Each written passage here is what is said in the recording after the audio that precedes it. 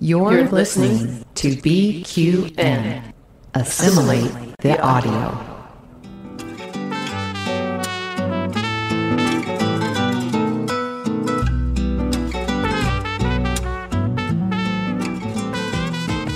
Welcome to Cinemazy, a film discussion and review podcast on BQN. We're here to showcase the films you probably missed, but should definitely check out. From independent and obscure to art house and absurd, each episode will gather, well, perhaps a cocktail in hand to discuss it all. I'm your host, Mark, and with me today are the lovely Matt Jennings, as usual, and associate producer, Miss Amy Nelson, is back joining us this week. So welcome, guys.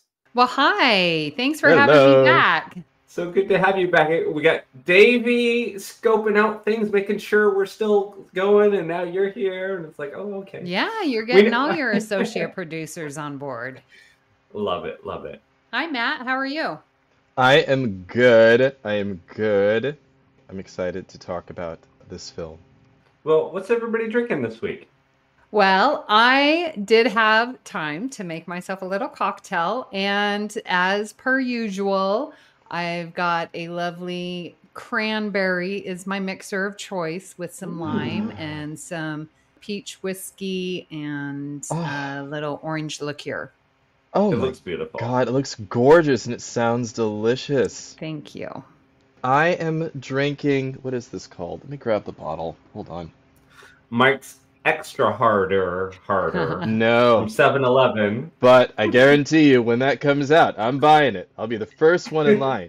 No, this is, what is this called? This is called San Antonio. It's pineapple papaya. That's the flavor of this sweet wine. Oh. Wow. A sweet wine. Okay, nice. But I like all my drinks sugary. What can I say? You like a little sugar in your tank. I do. Who and doesn't? Mark, what are you enjoying there? I have a very scrumptious lemon drop martini, but in like a ball canning glass. It looks like a mason jar. Thank you. Yeah. Same thing. It is the same thing, but yet you guys just call them totally different things. That was funny. Well, you guys, have you watched anything lately? I mean, in the past few weeks? What you seen? What you been putting in your eye holes? Oh my god. Okay. So, I saw a movie called Monkey Man. I heard about it. Was it good? Oh my god. It was so good. This movie was so good. What's the premise? I'm not going to do it justice, but it's a revenge story. It's a story about this guy that lived in poverty. He is overcoming poverty.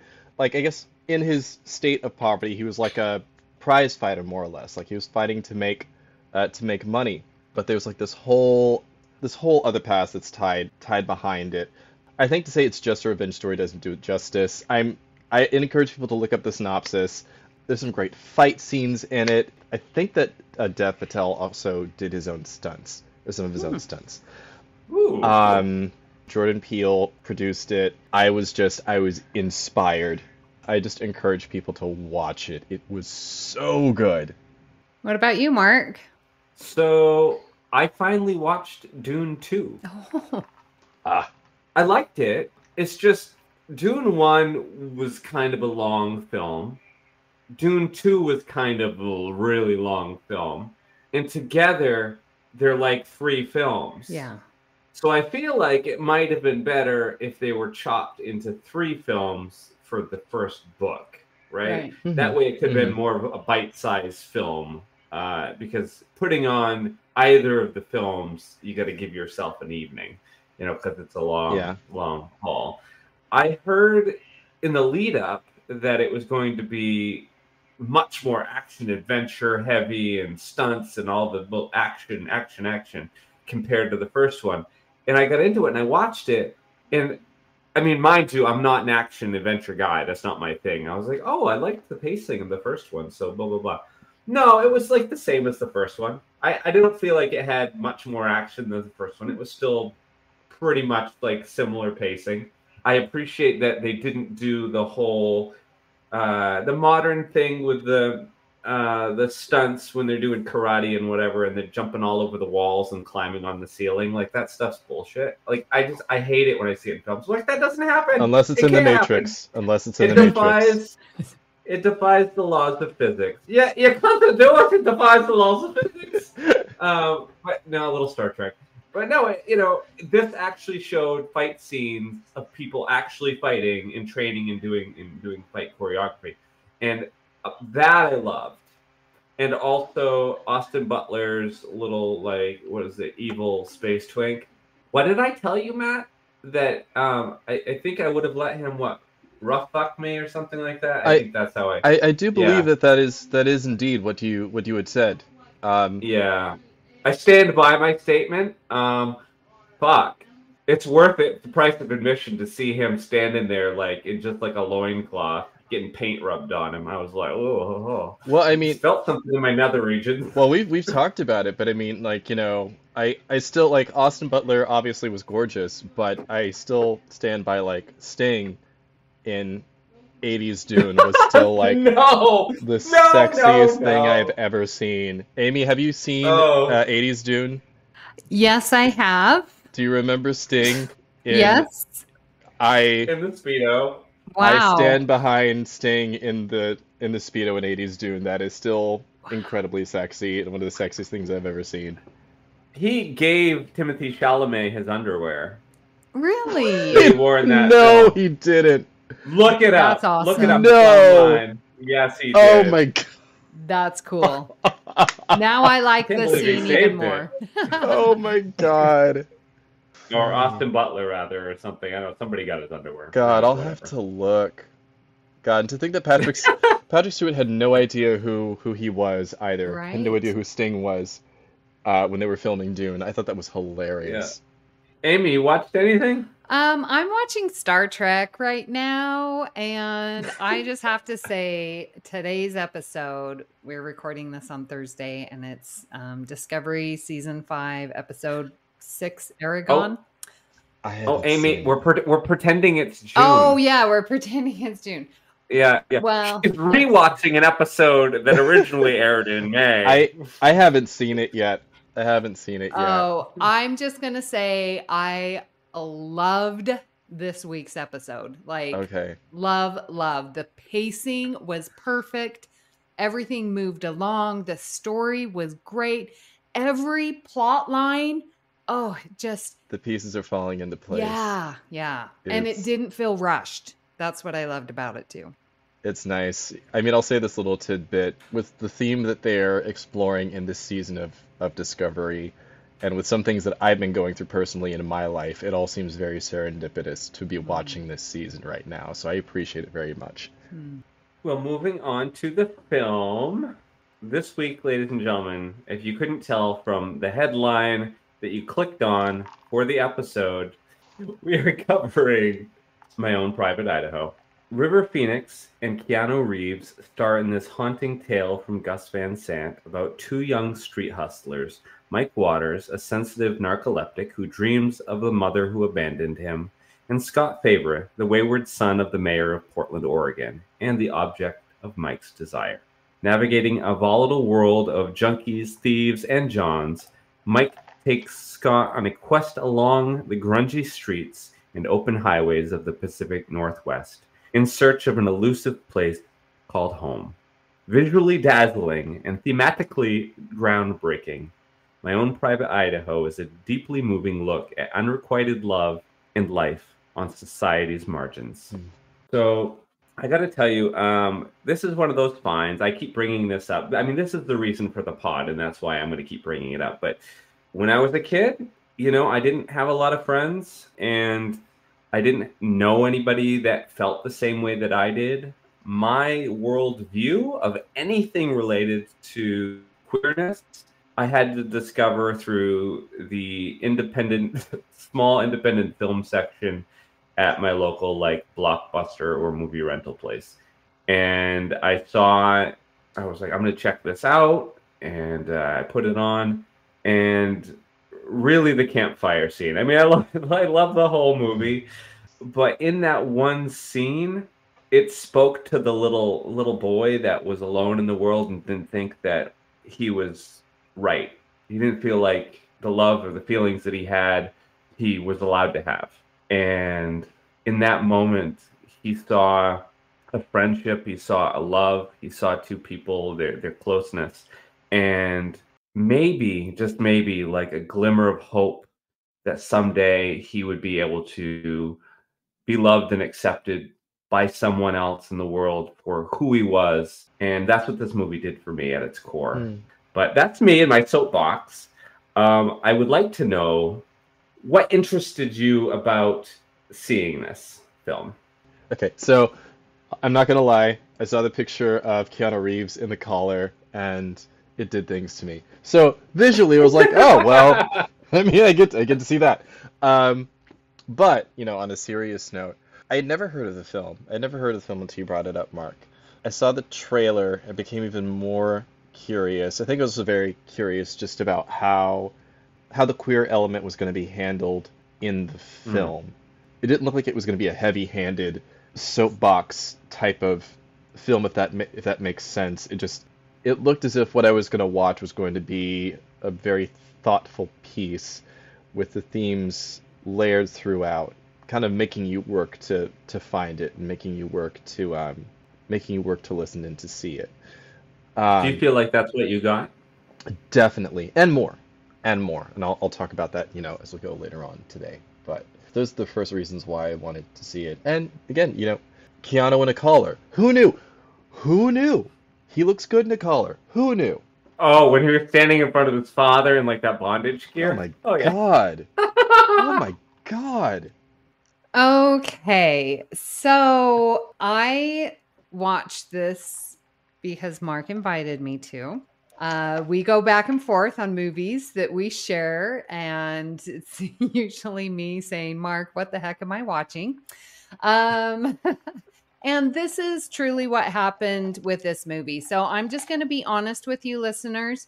I watched it for that reason. I wanted to come and, learn more about my best friend, Mark. So I'm here. I have watched the movie.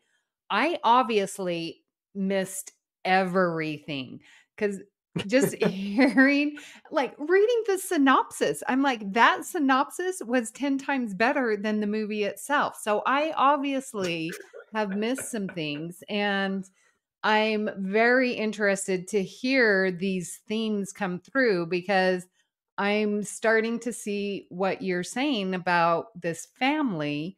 It was so disconnected for me. And you're right, Mark. You've got to work for this movie.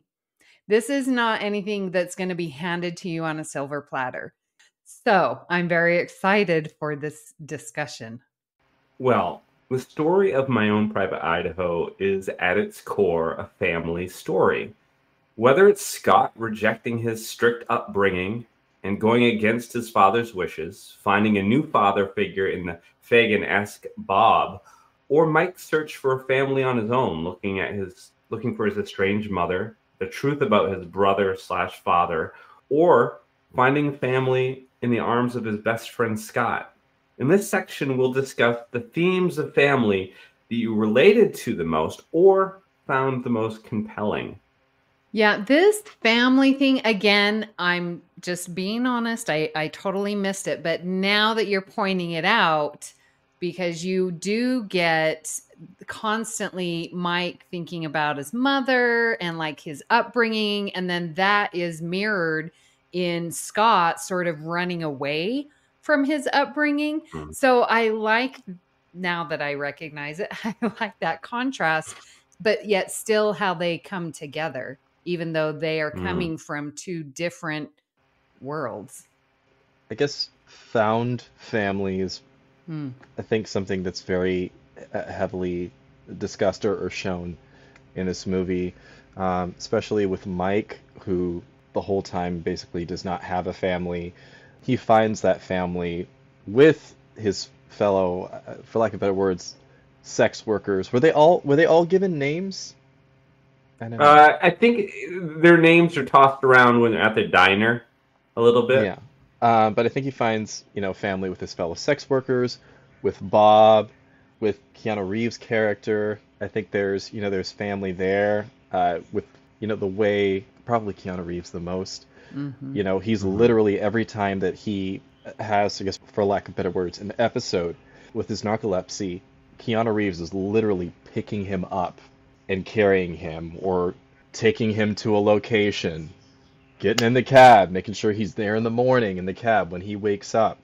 There's nothing more about the queer experience than that. If you grow up queer in America, like, that is the first thing that you discover, is that there's this whole family of people that are going to be there for you. And that's one of the first things you learn. And that's what's another cool feature of this film, is that that's built into the DNA of just representing that aspect of the queer experience. And I've got to say, just personally for me, from, some of my experiences, when I was slowly but surely coming out of the closet, one of the places that really helped me to be more comfortable with who I was and really understand more about my community was the LGBTQ Resource Center that was on campus at my college. And even then, my friend Emerson, who still didn't know much about the queer community, just wanted to hang out with me sometimes in between classes in college. He would call me up, "Where you at?" I'm like, "Oh, we would call it the Ligabit." That's what we would say. He's like, "Yeah, the Ligabit?" I'm like, "Yeah." He's like, "All right, I'll meet you over there." He would hang out in there sometimes in between classes while I was out of class. So, that found family element. It's, it's so very real for the queer community. And last thing that I'll say is that when, at least for me and other friends, if we're trying to find out if someone is gay or if they're queer, the thing is, we'll lean over to the person, "Hey, are they family? Is that person family?" I'm like, "Oh, I don't know. They might be a distant cousin." Oh, okay. So, question for you. With this family discussion, like, what made Keanu Reeves' character, is it Mike or no, Scott? What made him care for Mike so much?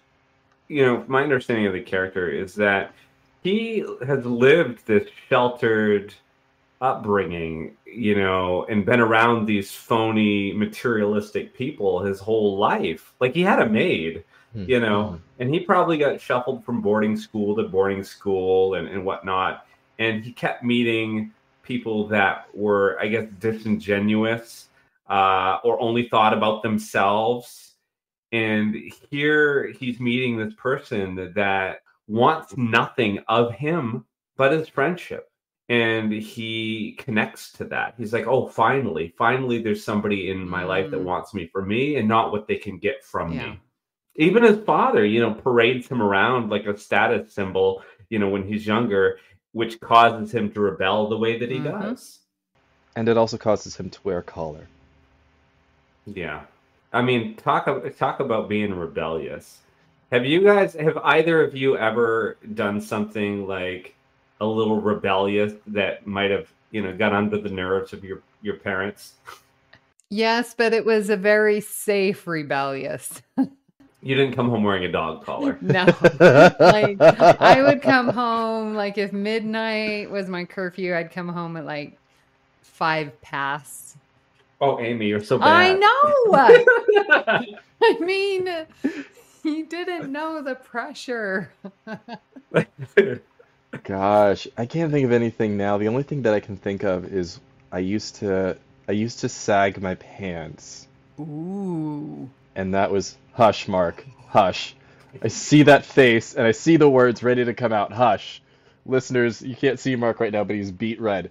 I used to sag my pants, and then I know that my parents hated it, and I remember my stepdad and my mom, they started doing it. And I was that makes it uncool. I was like, "Oh, guys, stop. Why are you doing that?" Like, "Well, you're doing it." And then I started to wear my pants around my waist after that. That was smart. That was incredibly clever. That was an incredibly clever teaching tool. Yes. For me, obviously the story of Scott and Mike in their found family with each other, I found compelling. But there was also this I don't know. I've talked to Amy a little bit about like the Oliver Twist connections with this. And I found that compelling also because I had read that story when I was a kid as well. And I saw the threads of that in this film of, these kids that didn't have homes, right? And so they befriended this sort of vagabond character, the Fagin character that taught them how to pickpocket and whatnot. But together they were like a band of thieves, and they were a family, and they did look out for one another. And there was something about, I grew up, strict Catholic or whatever, where I always felt like the bad seed, the bad apple. And so I saw these other people that were like, castaways from their family in this, and how they found each other. And there was something about that sort of brotherhood that I guess I maybe not, longed for, is a strange thing to say about pickpockets, but just, the camaraderie and the community that they had with each other was something that I found intriguing. Yeah, I can see that, but they just weren't really there for each other, I felt. Or was it that Mike and Scott kept moving around? Because, like, when things got serious, those guys were high as a kite and not doing nothing. Well, they had their own little squad. Yeah, that's very true. The Mike and Scott squad. But, and that's a lot of friend groups, too, You get a group of like 6, 8, 10 friends together if you have that many, if you're lucky. But within that, there's a little like, okay, these two are closer, right. But they all just kind of hang out because they were all involved in band or whatever it is. And I think from what I observed from Mike and Scott and Bob in that relationship was that I think that there is an element of the parental, again, bringing up that enjoyment of rebelling a little bit. And I think especially for Keanu Reeves' character, I think he enjoys jabbing Bob. Like, I just think I think that's their relationship throughout most of the movie, is just him always, like, poking him and jabbing him and calling him out on things. I never quite saw it as a biting, vicious nature. It was playful. Yeah, I didn't see that. Yeah, I saw more of a playful nature, not a vicious nature. But I think Scott and Mike, they kind of, like, that's their thing that they do. But I saw it as like a playful nature, not so much biting or vicious. And I think he could get away with it too because he has had the education outside of that, and he didn't look at Bob in the same way that the other kids did because essentially, like, he knew at some point he could get out of being homeless. Yeah, that's true. So his was a choice, while everyone else didn't really have a choice. Yeah. Well, besides being a story of family, Idaho is also a love story. Whether it's a one-night stand, Trix looking for love through sex with our film's heroes, Mike's unrequited love with his best friend Scott, or Scott's Italian lover we meet later in the film, the lone figure who is able to exist in both of his worlds, Hustler and Mayor's son. Which one of these love stories did you connect with the most or find the most compelling? So for me, and I didn't want to bring up the campfire scene just yet. I really wanted to wait and talk about it later. But I have to say, so much love to River Phoenix, right? That's his name. So much love to River Phoenix for playing that scene so honestly. So I identified with, that story or that unrequited love the most, I think, especially, when you are coming out of the closet and becoming more and more aware of your emotions. I don't know if this is every queer person's story, but for me, I had a tendency to attach myself to people that were not available or emotionally available in certain ways. I mean, I think we all have a tendency to still do that. But I think back then it was very clear that, this person was not going to be interested, or this person was not queer, this person, was not, interested in having any kind of relationship with me.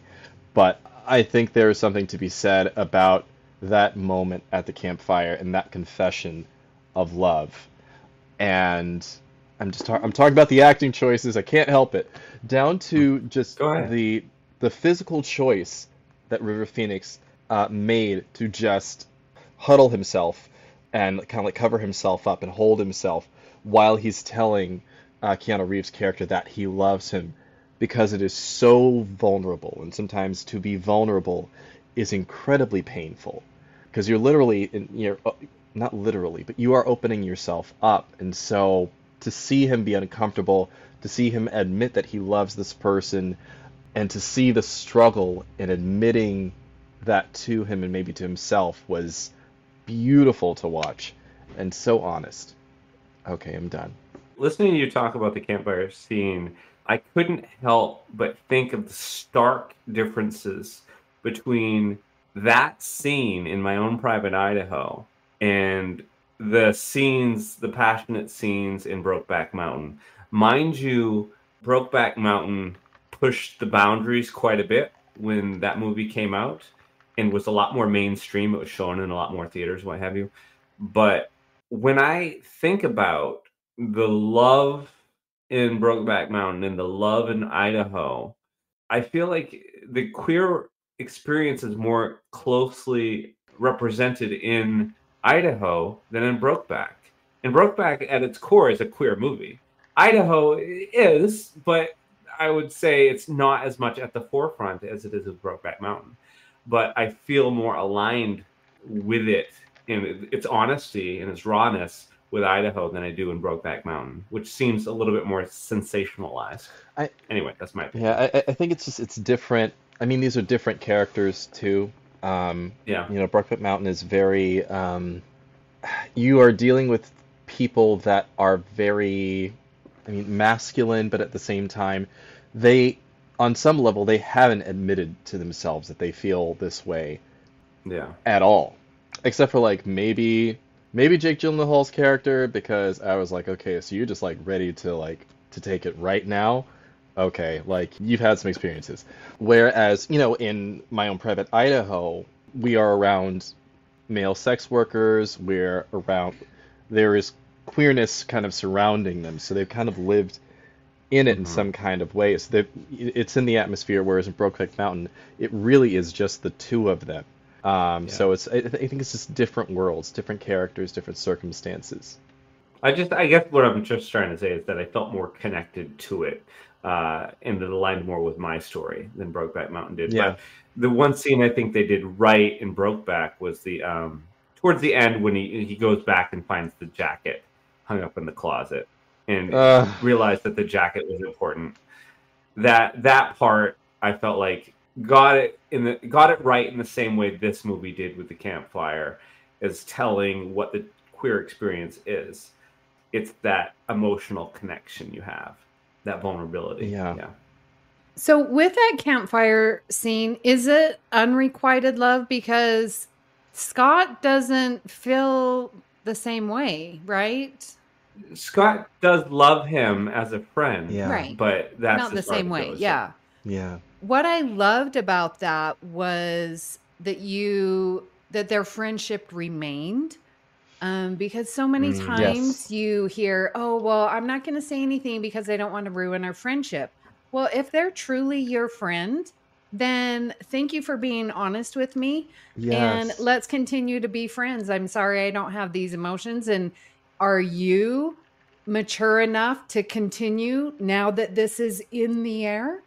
And they both were. They both were very mature, way more than like what we saw with Bob's gang of hoodlums, So that, again, that campfire scene solidified their maturity and their relationship and this unrequited love and friendship and chosen family, all so beautifully. Yeah. And, the response that Keanu Reeves' character has after this major confession where he just says, come here, and he just brings him in and he just holds him and he hugs him. Oh my God, I could cry. Every time I see that scene, it just brings up all the feels. Yeah.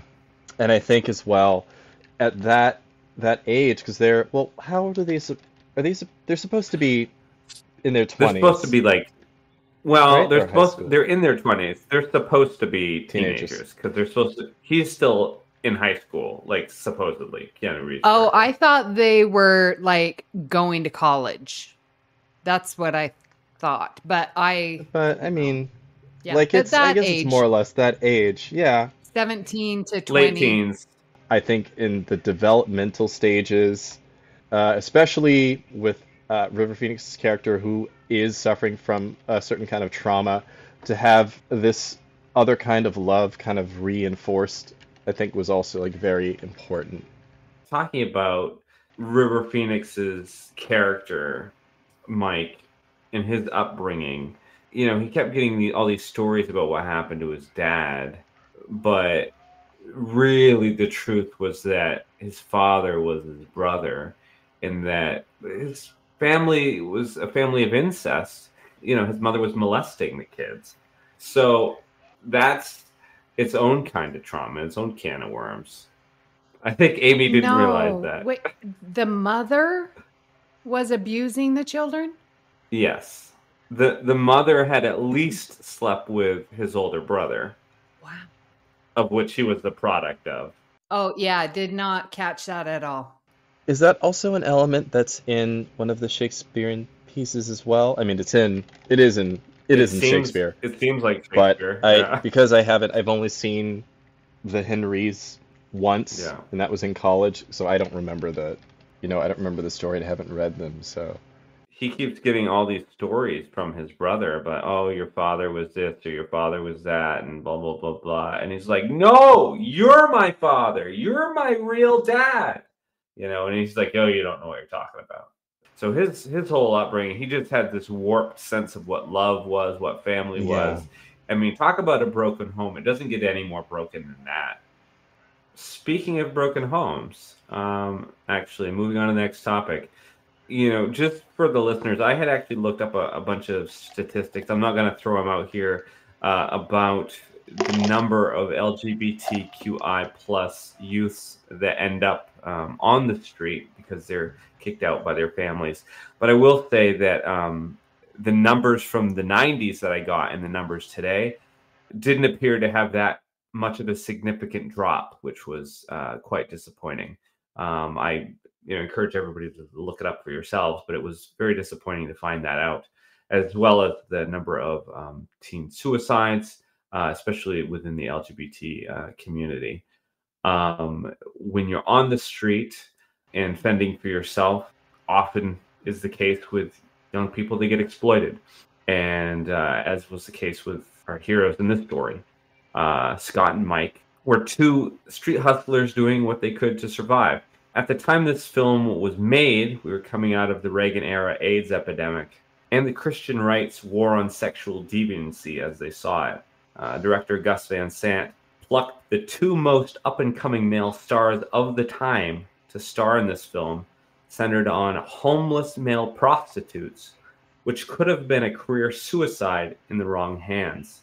In this section, I'd like to discuss the importance of giving a voice and a face to often overlooked and misjudged people in society. How well do you think this film does in humanizing these characters? And how important is it for filmmakers to continue to tell these types of stories? It's like what I was saying, like when I was talking about Monkey Man earlier, how there was a queer element in that movie and how, there was a purpose to it. It's not like we were there just to be there. And I think, obviously with this movie, with it being in the forefront of the story, it's the same thing where there's a subtlety to it that is very humanizing at the same time.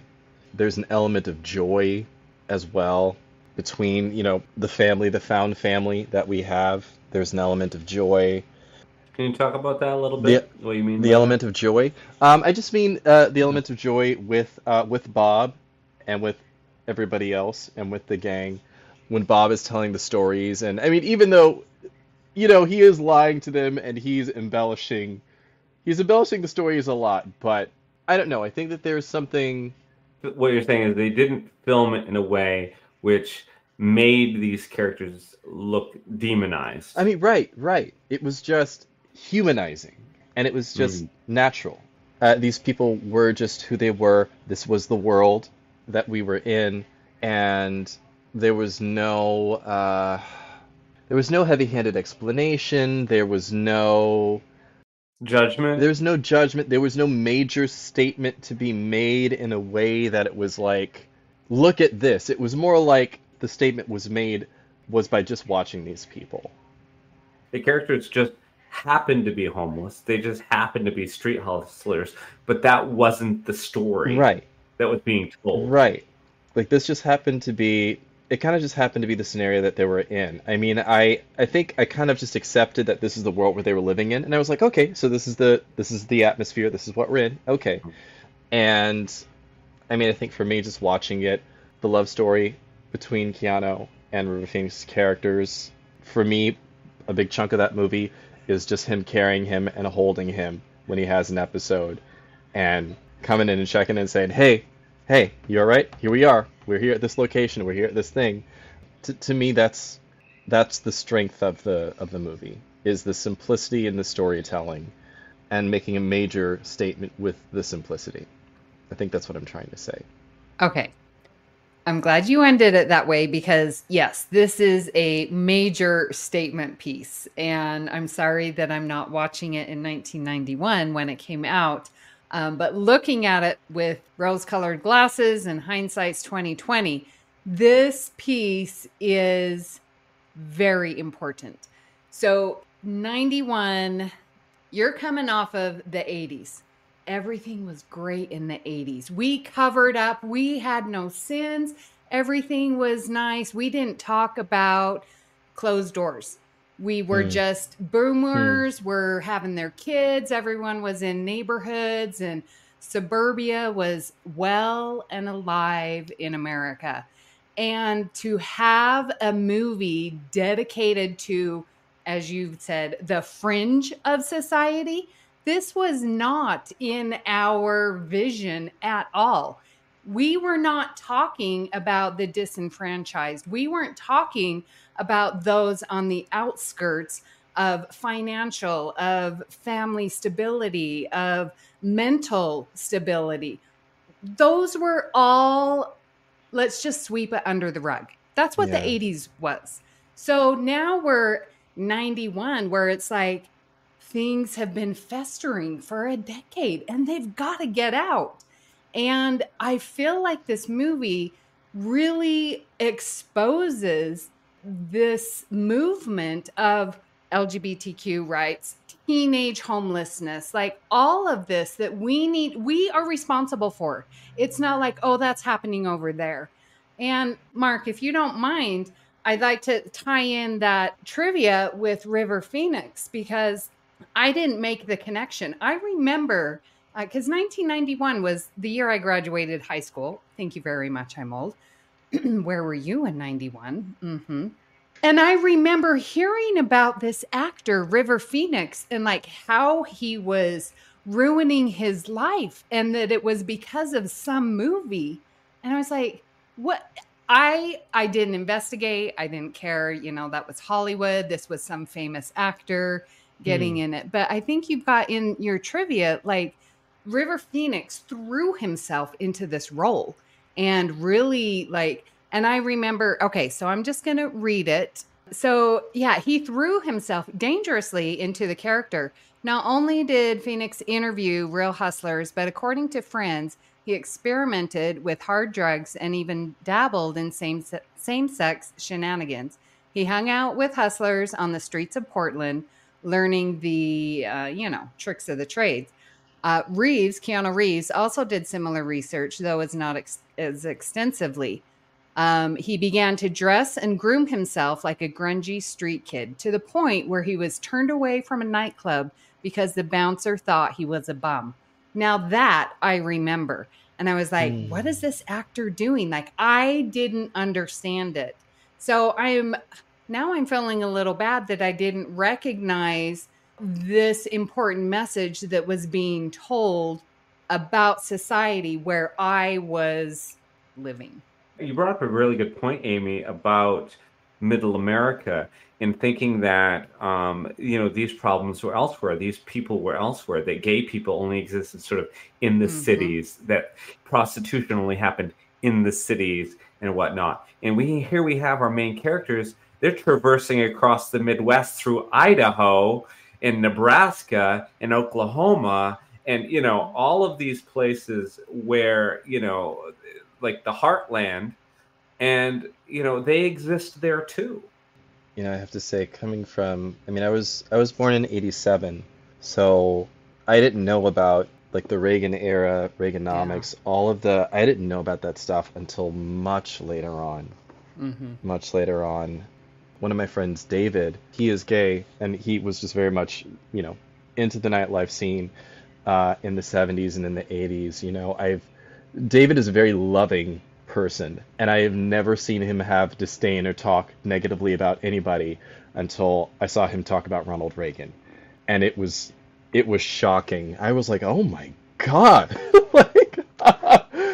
But justified and understandable, but I didn't quite get the impact until I watched him talk about the things that he witnessed and the things that he experienced, and that's when it really started to land for me. So I'm going to go on a personal side tangent that I probably shouldn't on this podcast, but I feel like I will. Somebody will connect with it.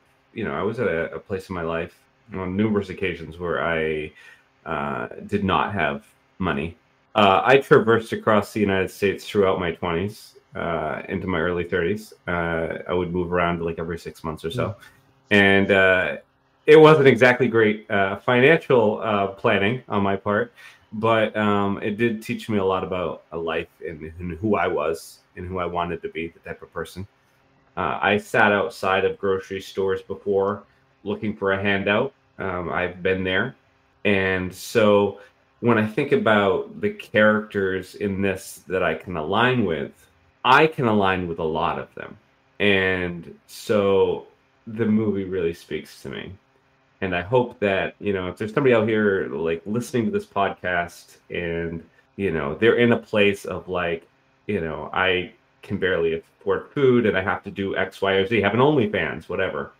The rest of the world might have their opinion about you, but the most important one you have is your own of yourself. And there are people out there that love you, and you are worthy of love. Very well said. Yeah, well said. Thank you for sharing.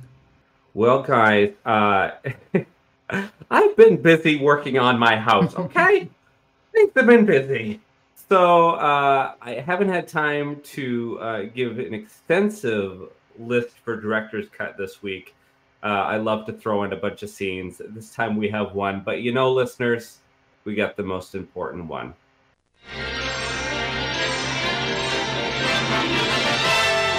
And now we're pleased to bring you our feature presentation.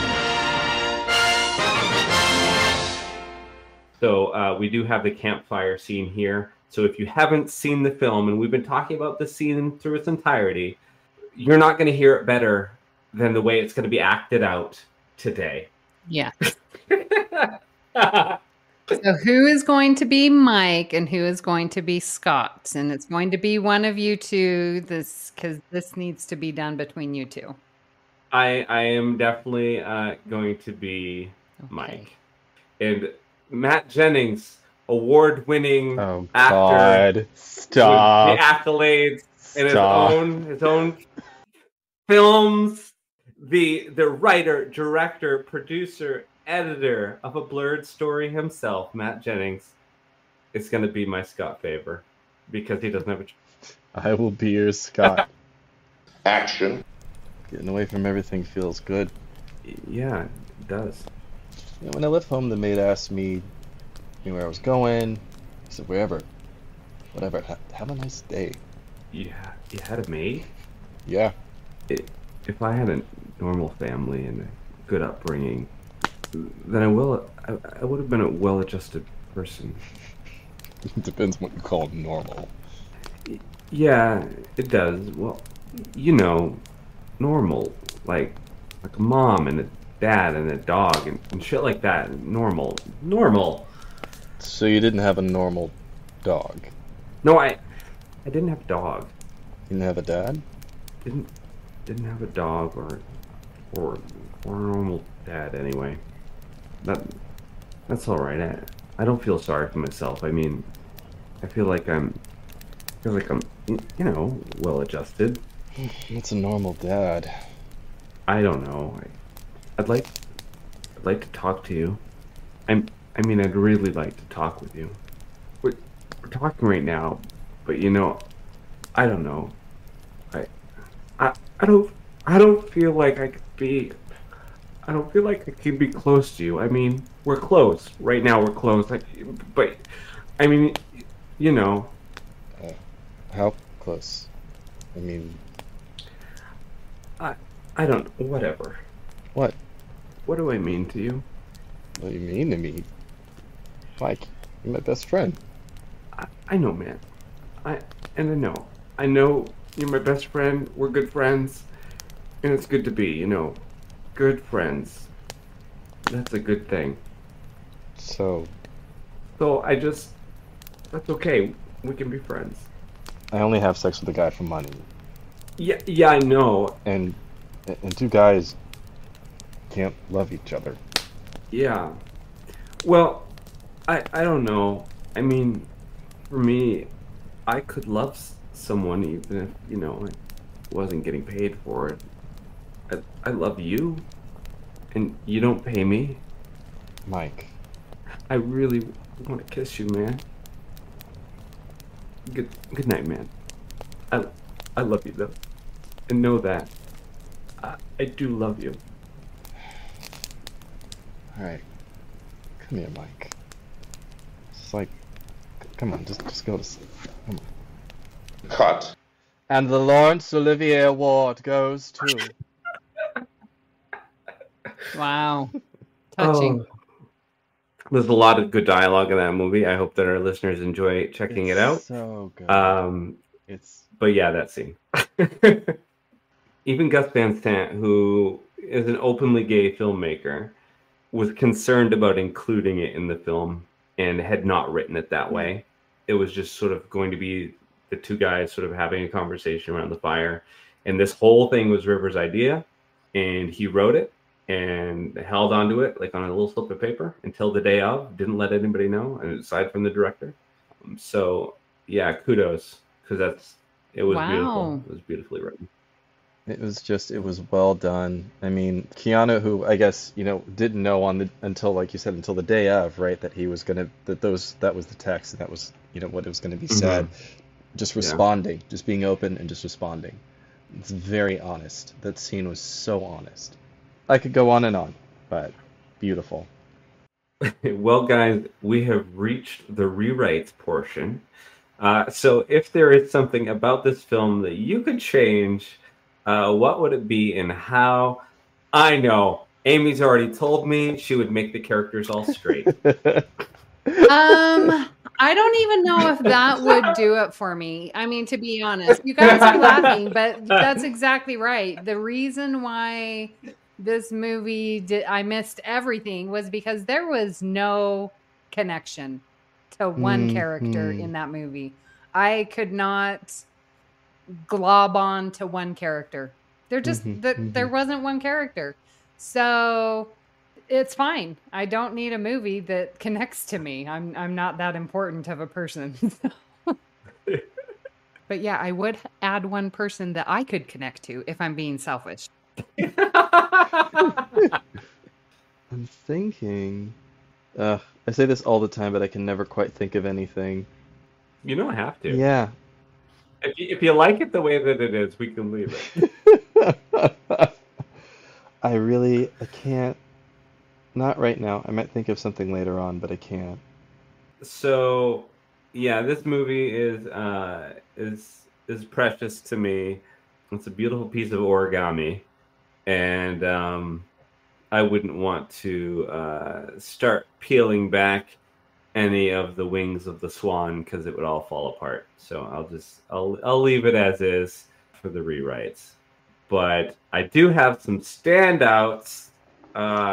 So hopefully both of you guys do as well. Amy, dig deep if you can. Oh, I have an answer. My answer to a standout moment was recording this with the both of you. Truly. And listeners, if you are like me and like just don't understand this movie, you are still, if you've made it this far, you're listening to the podcast, and I feel like you are having your eyes opened. I don't know if I could recommend you go in and watch the movie. I would hope that you would, but it's going to be fine if you don't, because I feel the movie, you have captured the important moments and the importance to you as a person and the importance to us as a society. So I feel the best part of this movie is this discussion. So thank you both for opening my eyes and not letting me miss this movie. We love you. I think for me, standouts, obviously River Phoenix was amazing. Rest his soul. I have to say, because I'm a huge fan of The Matrix. I don't know if anybody knows that by now, but watching Keanu in this movie, I think this is just different from anything that I've seen him do, and at such a young age. There's just so much play and so much joy that it was nice to watch him let loose in a different kind of way. And I enjoyed watching Keanu. I just enjoyed watching him do something different and really just play and just have fun. There's a scene which I'm sure it must be out of one of the Henrys, but he's messing. Keanu Reeves' character is messing with Bob, and he grabs him and he's like picks him up, and he's like shakes him and twirls him around.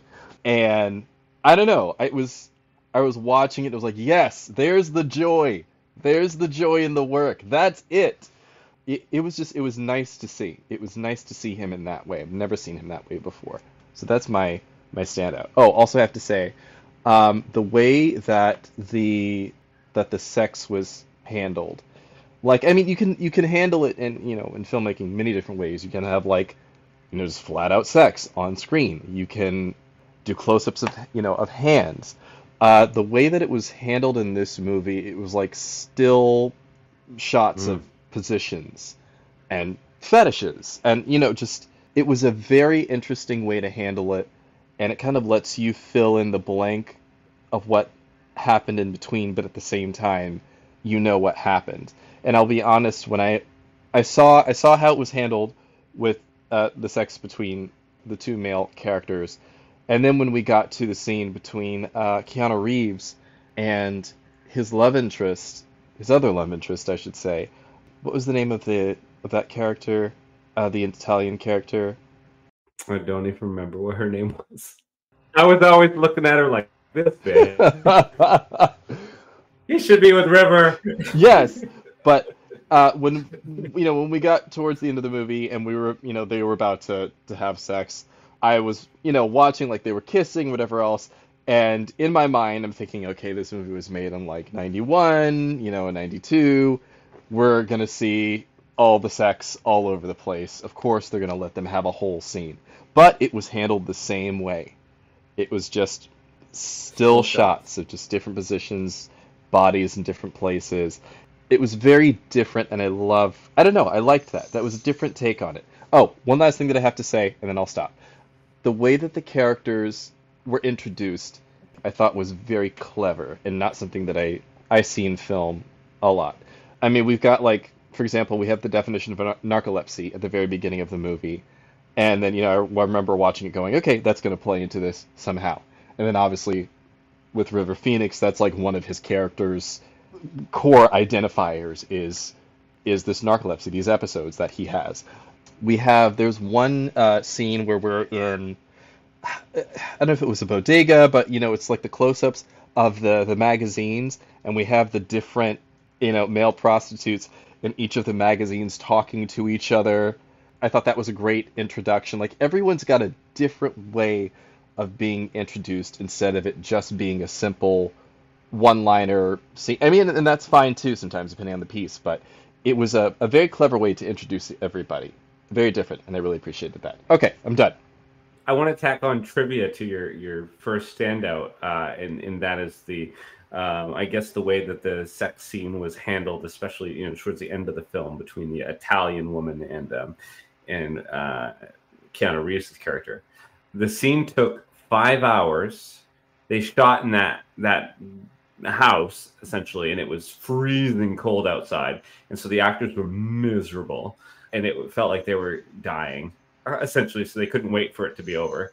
But I couldn't imagine just like, okay, now pose this way, now pose that way, and they're naked and it's freezing cold outside. So kudos to them. Did I do a stand? I haven't done my standouts. Oh, so my standout, I'm going to pick an odd one because we haven't discussed it yet. But the soundtrack. There are some musicians in this soundtrack. The one in particular, actually, that comes to mind, and it's like cowboy song, the Eddie Arnold Cattle Call. Anyway, that song sparks joy. It's a weird, oddball cowboy Western song, but it makes me smile. And from the first time I heard it, I love that song. And I have it on like a couple of playlists that I listen to this day. When I'm feeling like sad in that rock bottom, if I feel like I've hit rock bottom, I put that on and I think about this film. I think about those characters. It brings me back. And then all of a sudden I start feeling a little bit better. So there's certain stuff like the Pogues. There's a song that closes the film by the Pogues right after Bob dies. And it was the first time I'd ever heard them. And the lead singer, he passed away this year anyway. Extra trivia. But I loved that song was sort of what they were playing out. And if you listen to the lyrics of the song, it's this joyful, rambunctious song about this, I guess it's this road in Dublin where there's like whores and like liquor and all this stuff. And he's singing about it, but in this fun way. And it also makes me smile. So there's different elements of the soundtrack that to this day continue to spark joy for me. And so, yeah, I just want to highlight that. Good soundtrack. Moving on to the trivia portion. It's a combination of 3 stories, including one based on Shakespeare. Van Sant had 3 ideas rolling around in his head that he smushed into one movie. One was a screenplay about street kids in Portland and was based on William Shakespeare's Henry IV. Much of the Keanu Reeves character's story comes from this part, complete with occasional bard-like dialogue and the Falstaff-like character of Bob Pigeon. Another source to which Van Sant had already given the title My Own Private Idaho was another screenplay about street hustlers, one older and one younger, who traveled to Spain looking for one's mother. The third element was a short story Van Sant wrote called In a Blue Funk, about the River Phoenix character being picked up by a German man and kept in a house. Well, those are 3 stories all smushed up together. Amy's like, it now makes sense to me. Yes, now I understand. Well, we have Mike's vision of Scott cradling him at the foot of the monument called The Coming of the White Man. Take some creative liberties. First of all, while Portland does have a monument by that name, the real one doesn't look like that. The stag statue is somewhere else in Portland, and it's only the stag. The rider we see in the movie is not a statue, but a crew member in makeup. Interesting. So the guy holding the spear is just a dude painted up to look bronze, aged bronze. Okay, so I had told you guys a while back in the group chat. We have a little group chat. I used to live in Seattle. I've been to Seattle, Portland, a bunch of times. I made it a point when I was in Portland to go to all of the filming locations around Portland of My Own Private Idaho. Wow. That's a commitment. I wanted to, yes. Oh, I spent a day. I was broke. I had nothing to do. That's fair. I was like, all right, I don't know anyone. I was like, this is going to be my quest.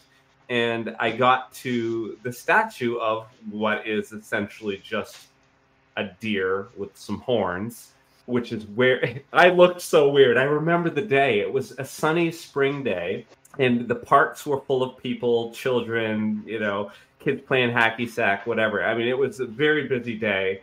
and this is, I think, near the waterfront-ish. And there I go. I just flop over on the thing as though I was River Phoenix's character. Jeez. And I didn't have a friend there to hold the camera. So then laying there, trying to look lifeless, I tried to make a selfie of myself.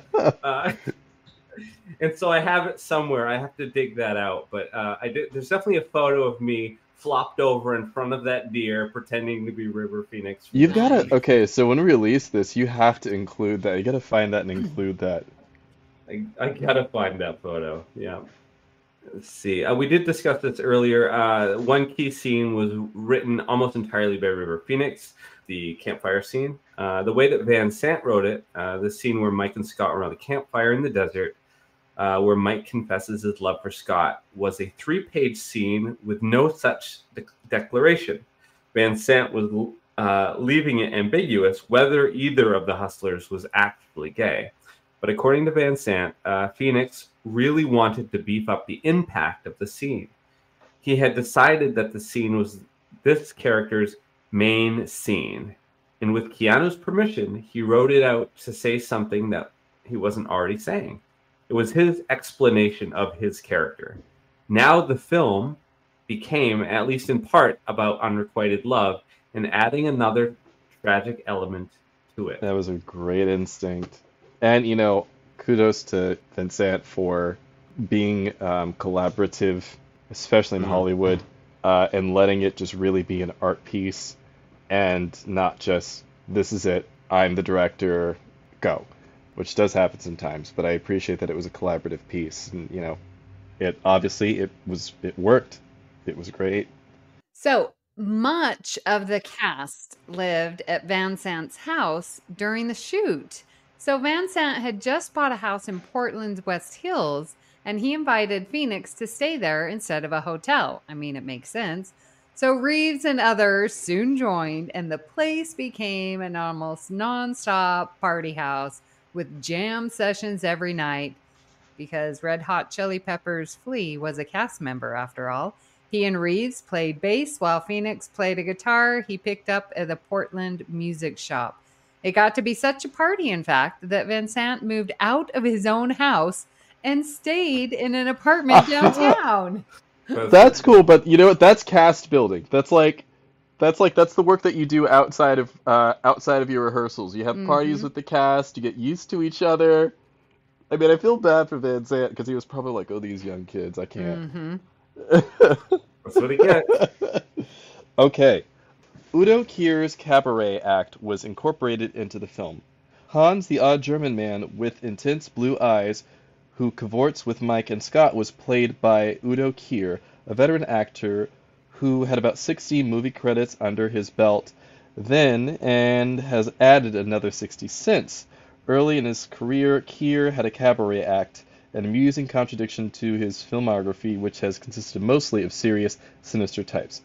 Fascinated by this side of Kier, Van Sant had him work part of his act into My Own Private Idaho, resulting in the odd moment with a lamp scene.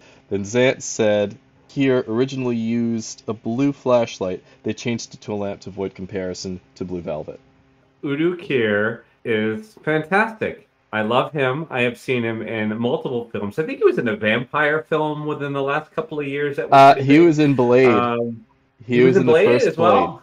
Blade. Wow. Oh my god! Of course he was. Oh my god! But he's popping up, and I sent Amy a trailer. He was in a movie recently called Swan Song, where he played an aging drag queen whose all of his friends have essentially passed away. The gay bar he used to frequent has been, changed hands. He doesn't recognize anybody anymore, and he is living in essentially an old age home, and then leaves there. He escapes to go and revisit his past and meet up with what friends are still alive.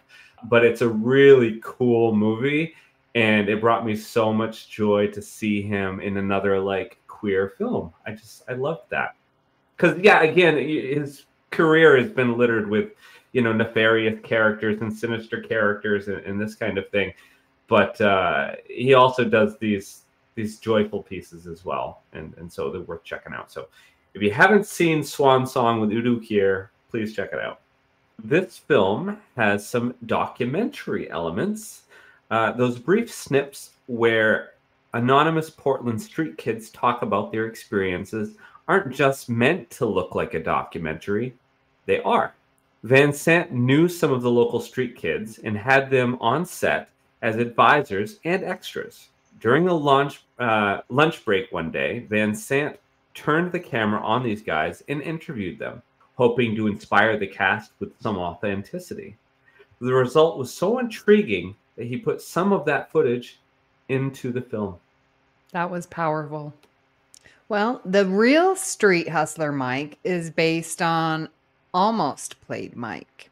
In the early stages of development, when Van Sant was still thinking as inexpensively as possible, he envisioned using non-actors to play the lead roles. That includes Mike Parker, the real Portland street kid on whom Van Sant had based the Mike character.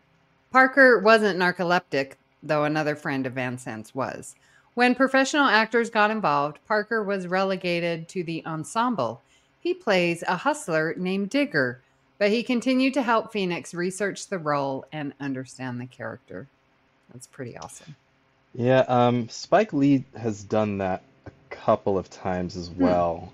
I think that he did it with a play with Mike Tyson. Mike Tyson did a solo show at the Pantages Theater in Los Angeles, where he was just documenting things about his life, and Mike Tyson was his piece, so he was performing it.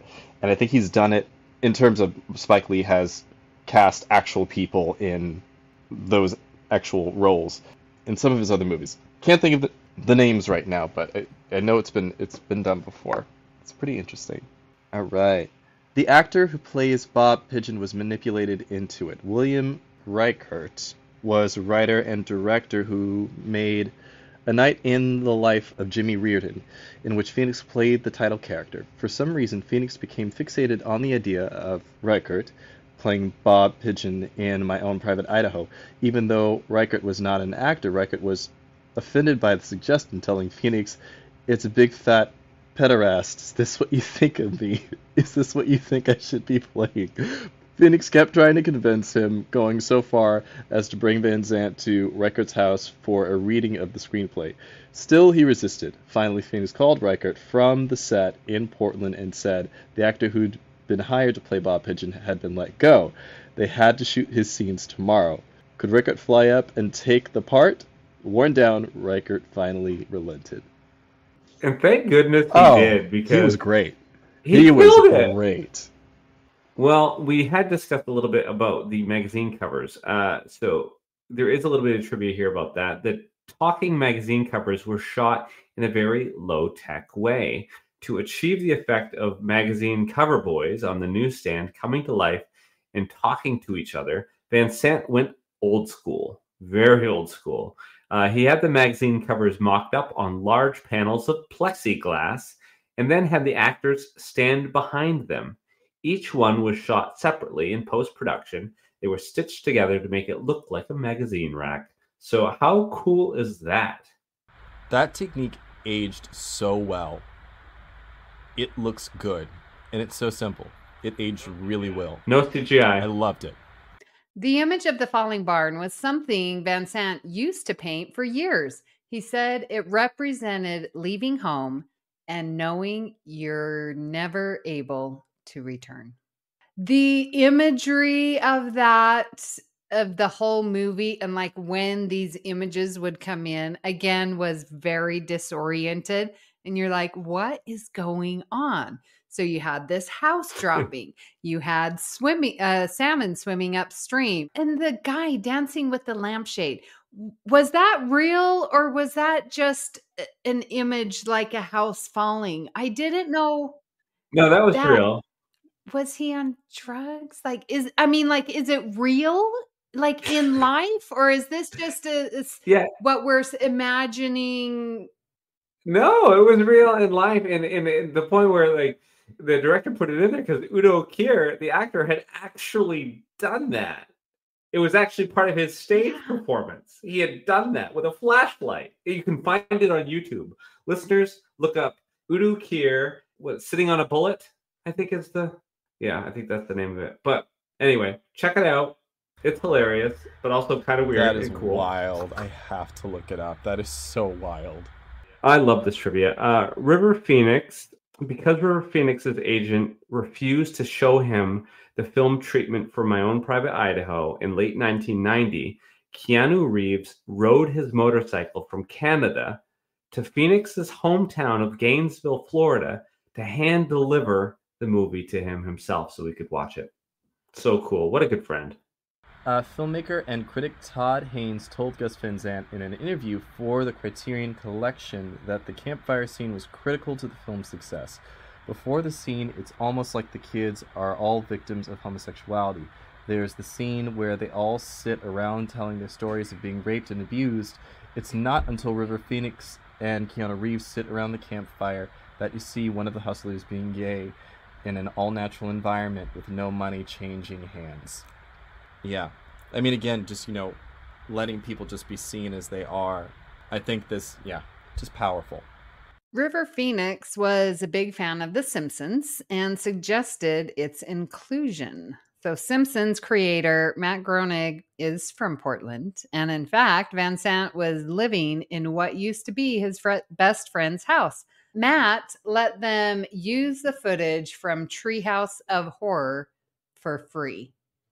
So a lot of the trivia for this, I actually kind of knew because I have the Criterion Collection DVD box set, which is amazing. And I wish they would release it digitally because the special features are amazing. But anyway, this one bit of trivia I did not know and I thought was cute as hell. So the film's title was taken from the B-52 song Private Idaho, released in 1980. The tune is not used in the movie, however. And I've also never heard the song, but I get to listen now. I'm kind of curious. The campfire scene was the last scene filmed at the insistence of River Phoenix. I love that too. They shot all of the scenes. The principal photography of the movie is just about finished. And on the last day, him and his buddy get together alone on the soundstage, and they just put together this masterpiece. Well, guys, we have reached the final thoughts portion. And this week, I thought it appropriate. We're not here to kink shame. So we are going to give out. Never. We are here to give out 1 to 5 blowjobs. All right. Well, I will go first. I'm sure from the beginning of this episode, I'm not a fan of the movie. And I was teasing with Mark that I would give 0 blowjobs for this movie. However, after this amazing discussion that has revealed this movie to have so much more meaning and so much more importance to your personal lives, therefore it is important to me, I will give this 1.5 BJs, just for my love of you guys. Bless you, Amy. Bless you and your 1.5 blowjobs. I don't know. Is half a blowjob even possible? Oh wait, yes it is. So I give this 1 5 BJs for sure. Definitely. I enjoyed it very much. Oh, Matt Jennings, my buddy. Awesome. I'm so glad you enjoyed it. Yeah, I mean, I can't say enough good things about this movie. I definitely give this 5 deep-throated, sloppy, wet blowjobs.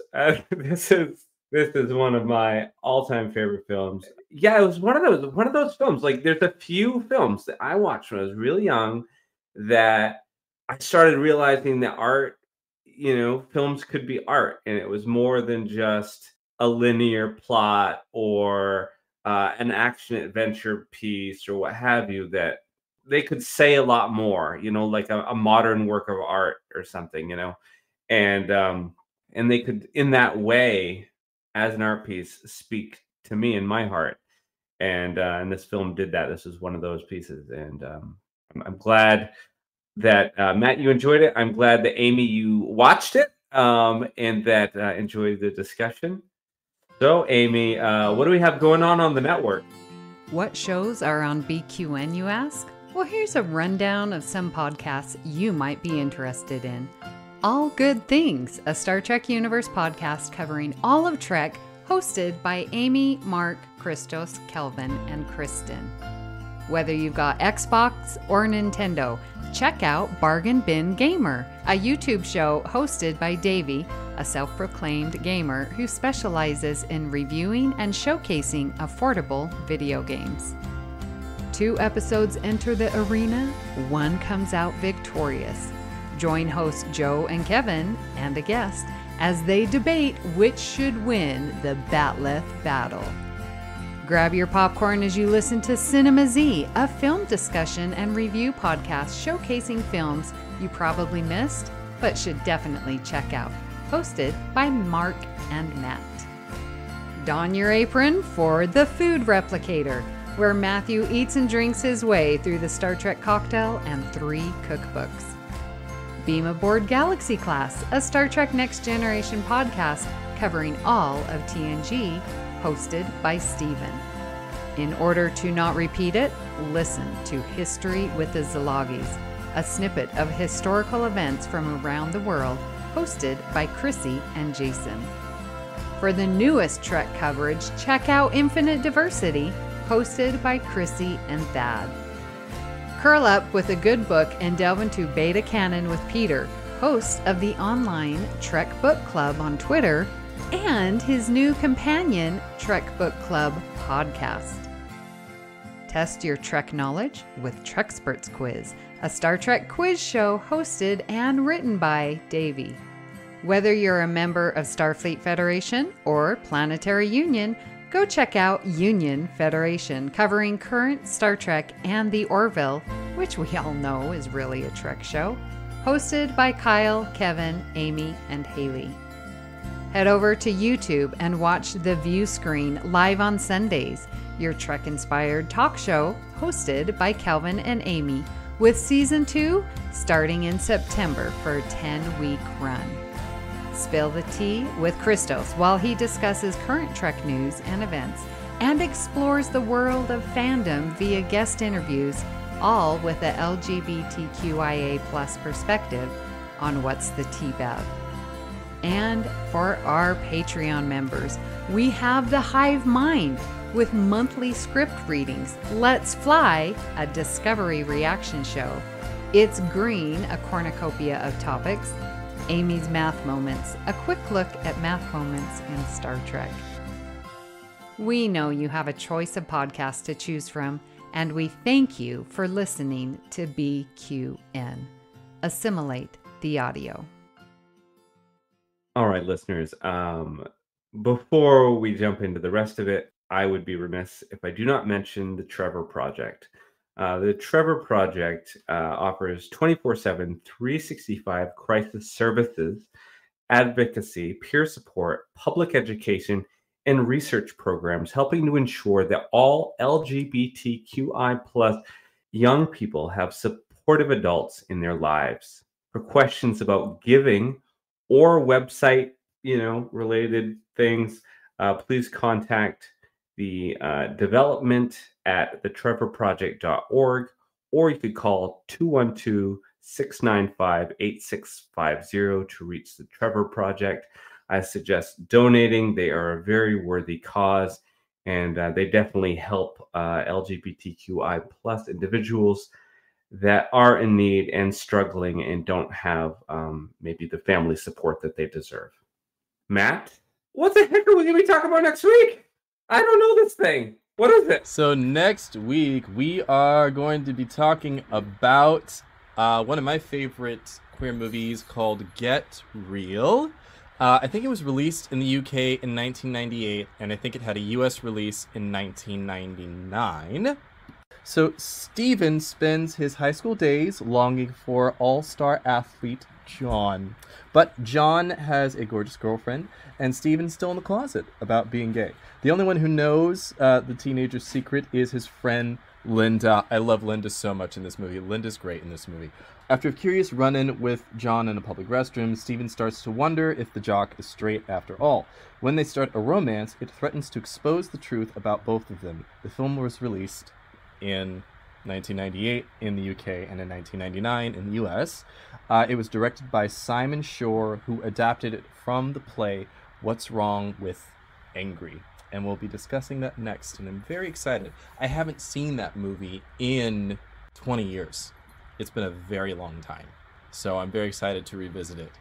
I know I've seen the cover. It was in the Blockbuster. I've seen the cover. I don't know if I rented it or not. To be full transparency, I may or may not have indulged in medicinal marijuana at that time in my life. So maybe I watched it, maybe I didn't, but I will be able to tell you. I will let you know. Amy, you watched it? I'm sure Amy watched it. Yeah. No, have not seen it. You guys were talking about Brokeback Mountain, and I still haven't seen that, so... Oh, what are you doing with your life? Why aren't you watching more queer films, Amy? Educate yourself. I know. That's why I listen to Cinema Z. Best answer. This from our associate producer. Well, we would absolutely love to hear what you thought of today's episode and hope you'll join our Facebook group, That BQN Collective, to continue the discussion there. You can also send your thoughts to @CinemaZPod on Twitter and BlueSky and let us know if you'd like to recommend a film. Please follow the network on Twitter, BlueSky, and Instagram at BQN Podcast. And don't forget, you can join the conversation with BQN hosts and fellow fans on our Discord server. You can find an invite link in the episode description, or any one of us can send it to you in the collective. Just send us a message. We'll give it to you. It changes all the time. Okay. So, Matt, where can people find you when you are not dressed up like the little Dutch boy and going around and cleaning apartments? So you can find me... I don't know where else you would find me. No, I'm only kidding. If you get my close friends on Instagram, maybe you'll find me there. No. You can find me at 1701BLERD and at MLJENN. If you follow my 1701BLERD page on Instagram, I have a web series. It's about a gay black nerd that uses Star Trek to cope with life. Episodes 1, 2, and 3 are out now. The web series is out, so please click on the link in the bio, watch them. It's fun. It's gay. I think it's funny. I hope you think it's funny. So please give it a watch. So, Amy, where can people find you when you are not pulling up to the side of the bodega looking for some nice 20-year-old man trade? Okay, that is just so wrong on so many levels. So you can find me here in the network where I am co-hosting All Good Things with Mark. I am also recording my thoughts on Discovery on Union Federation. I am definitely enjoying the Discord server, so find me there, Amy Nelson 522. And Mark, when you're not falling asleep in the middle of the road, where can people find you? It's like, I know I've been down this road before. You know where you are by the road that you are on. It's like a face, like a fucked up face. Anyway, when I'm not doing that, you can find me on the BQN Collective Facebook group. I'm sometimes on the Discord thingy. I'm sometimes on All Good Things. Yeah, there you go. Those places. Are you not on BlueSky anymore? Oh, I'm still on BlueSky. Oh, BlueSky! Find me on BlueSky! Yeah, but are you on there? It doesn't seem like you... at MW207. Listen, I have a house. Amy, I'm nowhere and everywhere. I'm in repainting bathrooms. He's adding porches. He's being so masked. So masked. Oh, I know. Planting trees. Wearing flannel. Okay. Please hit the subscribe button on Apple Podcasts or wherever you get your goddamn podcasts. Leave us a star rating and written review because that helps others to find the show. You can also follow the entire network's wonderful podcast with their master feed by searching BQN. At this time, we would like to thank our associate producer, Amy Nelson. A special thanks to Laz Marquez for our original show artwork. The opening and closing music for this podcast is titled Dancing Dead and was provided by Ketsa from the Free Music Archive, providing royalty-free music for content creators. If you'd like to help us keep all of our shows coming to you each week, you can become a patron of the network on Patreon. We'll add you to the Hive Mind. We are doing like monthly roundtables, script reads, just having a fun, good old time there. There's Amy's Math Moment. There's It's Green. Lots of network perks going on. So go find us there over at patreon.com/BQN. Now listen, if you're not wanting to give us money, I totally understand. But do you know what you can do to support the show? Talk about us. Go ahead. Do you see that little upload and it says copy link? Share that to your friends. That totally supports us and keeps us coming to you. Thank you for listening. We hope you'll tune in next time. Watch for dropping houses. Okay. Flailing fish. Yeah. Dropping houses and flailing fish. Please. Please. Be careful out there. But I think that's kind of the element, and I think that, Mike. Wait, does it get the name right? The other character. Scott and Mike. And Bob.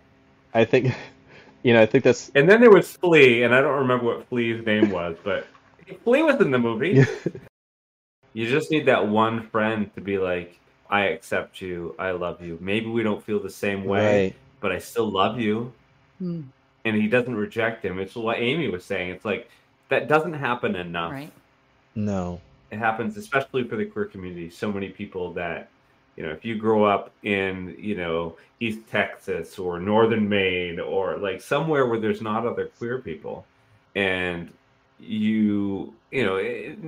you said that you had similar experiences in your life where you were interested in somebody and they weren't, in the family. Yeah.